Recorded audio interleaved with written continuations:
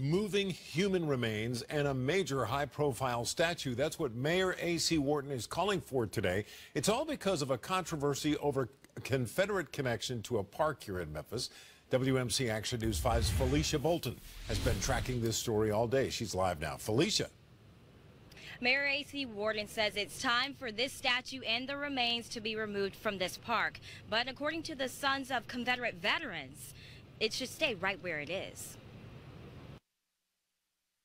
These relics, these vestiges of a very despicable period in the history of this great nation, it's time for those to be removed.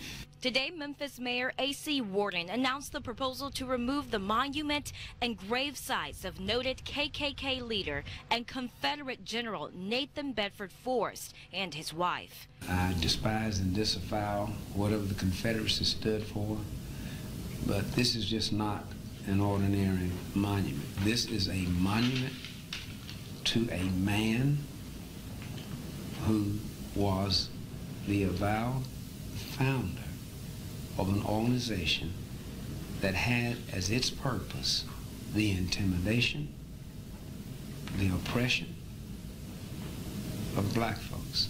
The mayor says he's asking for the change following the mass murders of 9 Bible study goers in Charleston, allegedly by the hands of a white supremacist.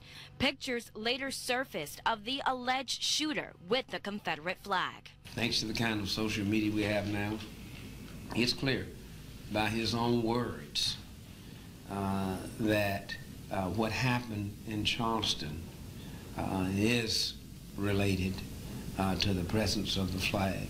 The Sons of Confederate Veterans say the flag and the monument to Forrest have no connection to the shooting, and they believe it should stay where it is. General Forrest was a revered member of the society here in Memphis, very well respected, and a military leader who is still studied at worldwide military academies today. Miller says racists, like the alleged AME church shooter, are misusing the flag as well as the name of General Forrest.